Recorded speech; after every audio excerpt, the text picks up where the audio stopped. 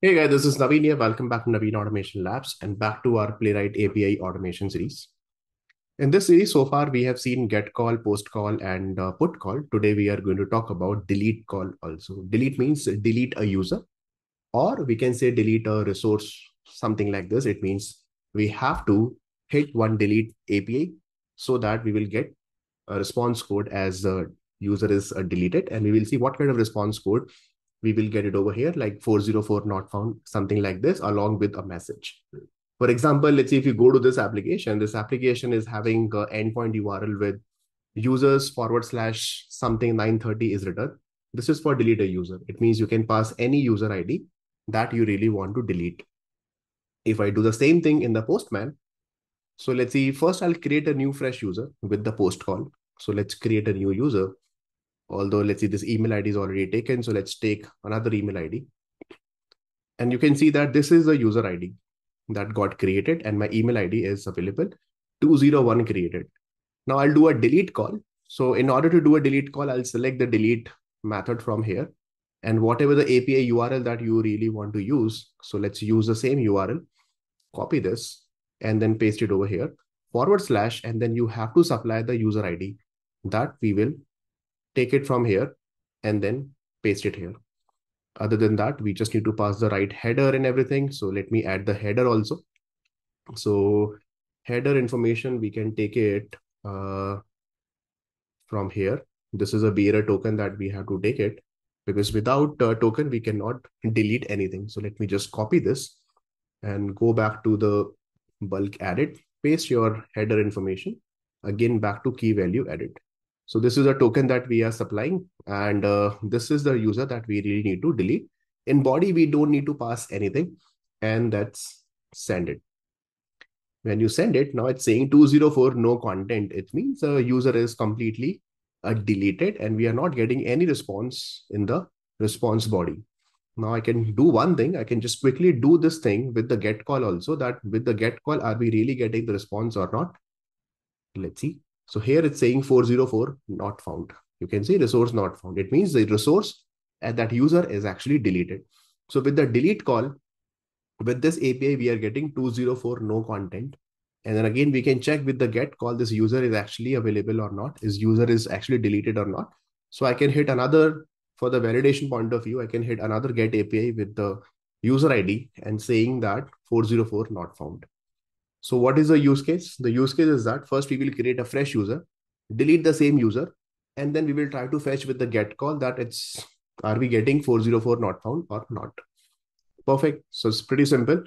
What I'll do under this, I'm going to create a delete folder separately. So let's create a new a package that I'm going to create. Let's see, this is my delete package. Under delete, I'm going to create a new Java class. For example, I'm going to create a delete user, okay, delete user API test, something like this. And what we have to do here, first we have to create a fresh user, right? So see the use case, it will be like this. So first thing you have to create a user, the fresh user, and then we will fetch the user ID. Second thing, then we will use the delete user, and then whatever the user ID got created from the fresh request, from the first request, we will use the same user ID here. And then again, third, we will do what? We will write get user with the help of same user ID, and we should get 404 not found here. Here we should get a 204 here, and here we should get a 201 that user is created. So this is the format of the test we are going to write. So I'll do one thing. I'll just first create a fresh user. So let's see, create a user with the Lombok test that we have already created many times. So I'll do one thing. I'll just copy the code from here. So I need this also before test, after test also, I need that. Get random email ID. So let's create a fresh user and then creating a user and response also from creating the user, we are getting it. And I'll do one thing. I'm going to capture, let's see, from here to here. So let's copy this and then we will modify the request accordingly. So I'll do one thing. I'll just paste it here. Right. So this is the test is written instead of create user, I'm going to write this is my delete user, right? And first we are creating a fresh user. So create user with the post call. And I'm passing, let's see, name, email ID, mail, and user is active. Get random email ID means it will create the random email ID from this particular method. And then this is a get call. And then I just want that I don't want to, okay, this is a 201, and then we are asserting it. That's fine. And the API response, if I really want to capture, I can print it on the console. This is also fine. I don't need any conversion of the POSO and all such things. So you can just remove all these things from here. Or I can do one thing. I just need the actual user dot get ID, because get ID, we really need to do that, right? Exactly same thing we did in the put call also, if you remember. So I'll do one thing. I'll go to the put call, that response code that we are getting. And this is the actual user ID I'm going to capture. So just copy this and come back here and then paste it over here. If you don't want to write other assertions, you can avoid that. Okay. So let me avoid these number of assertions. Just capture the user ID, and it should be not null user ID. And then we are fetching it over here. Okay. So this is the first thing that we have written. Now, once this user ID is ready, then second thing is what? The second thing is that delete the user. So this is the second step, that delete the user using the delete API. So we have to use what? We have to use this time request context dot delete method. We have to use it here. So here I'm going to write that request context dot see delete is there. And then we are going to write what exactly the URL. So the URL will be this. So let's copy this URL, but we just need to append with / user ID. So let's use this particular, just a second. Yeah. In double quote, we have to use this. And here we have to use what? One / plus whatever the user ID is there, we have to append it here. Other than that, we need to add headers and all such things also. So let's see, request dot create dot header. Also, we have to use it. So I'll just capture it from here to here. Okay, copy this and paste it over here. Okay, one more closing bracket and here. So remove this first of all in double quote. So user ID we are appending, and content type application JSON, although we are not passing anything. So you can remove this particular header, and then we are passing this only authorization token, and that's it, right? And this is the request.set header that we have created here, just like we did over here, right? And let me remove one bracket from here. Okay. Now, with the delete call, it's saying I'm going to give you the API response. So let me store inside the API response, just like with the post call also, we were getting the API response. So I'll do one thing. I'll just store in a new variable. The variable name I'm going to write, let's see, this is my API delete response. So this is a delete response that we have captured. And then what exactly we want to verify that in the delete response, I can just quickly write that as out that delete response dot give me the status that user is deleted or not. Just like in Postman, when we were hitting the delete API, it should give you 204 no content. So status, and then there is one more thing that we can write, that from this, give me the status text also, that not found. If you really want to assert that also, we can write it. So I'm going to write, let's see, assert equals that whatever the status dot status that is actual value, and you are expecting what? We are expecting 204. So here I'm writing that it should be equal to 204 here. Okay. So the status will give you one integer. So we have to write an integer, not in a string. So 204, that is what we are expecting here. Okay. It means the user is completely deleted. If you really want to check this also, that no content, that also we can check it here. And then with the API delete response, I really want to do one more thing. I really want to print response, sorry, whatever the API delete response is there. I really want to fetch the body also, the response body also. So let's see the text method, we can use it. It should give you a complete blank response. Because see, in the Postman also, we are not getting any body in the response. There is no user information. So that also I'm just going to print with the with a message. Let's see, delete user response body, which is equal to, and then plus, and then this. The third step is that we have to fetch the same user. So get user with the same user ID. And then let's see, are we getting the 404 not found or not, right? Like this, because that is what exactly we did, right? This is a get call, use the same user ID, hit it, and then it's saying resource not found in the message, 404 not found. So we just need to hit the get call. So get call is already available with me. Why to write it again? You can just simply use this get API call.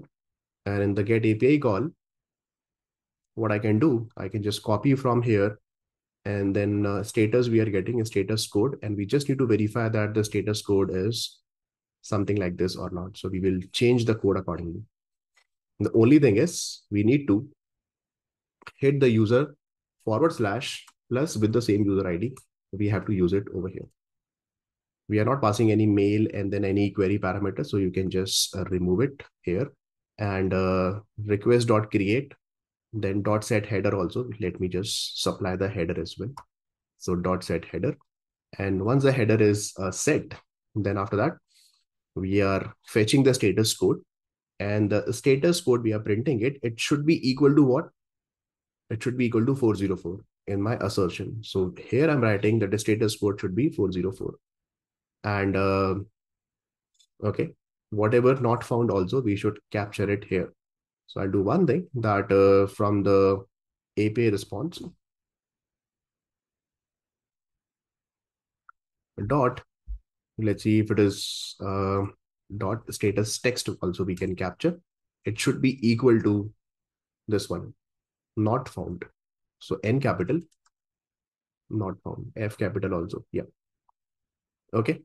And yeah, that's it. And after that, what we can do, whatever the API response that we are capturing, we can do one more thing, that assert equals this one dot the body, because in the body we are getting this one, right? Message resource not found. So let's check, are we really getting this message or not? So I can do one thing, this API response dot text dot I can write dot contains here, that if it is really containing a resource not found, but instead of assert dot equals, I'm going to write a true here, because contains method will give you a boolean, right? So I really want to check that the text contains resource not found or not. And then my test is completely done. Okay, let's see, all three steps are done. And let's see delete API is working or not. So right click and run as delete user test.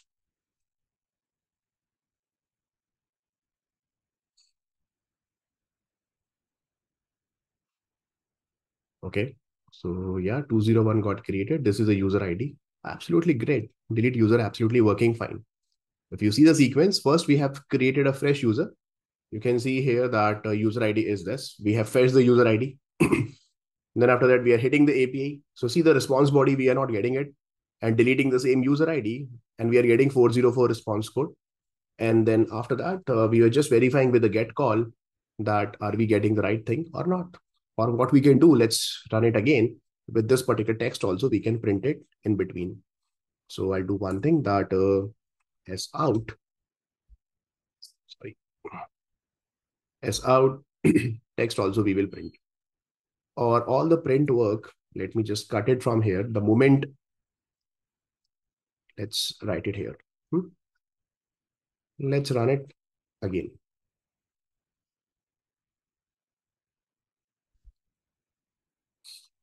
Okay, so once again, it's working fine. And now you can see the proper response we are getting, that yes, resource not found.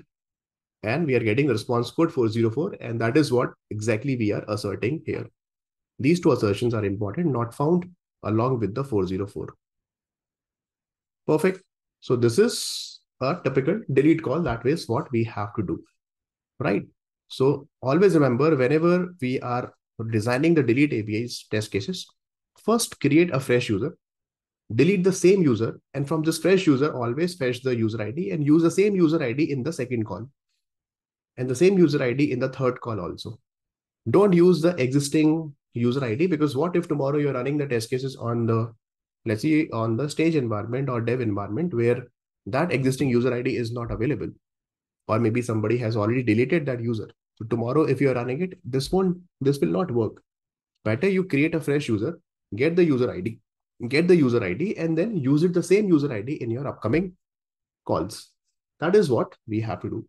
This is always a right way of writing the test. So your tests always be independent to each other.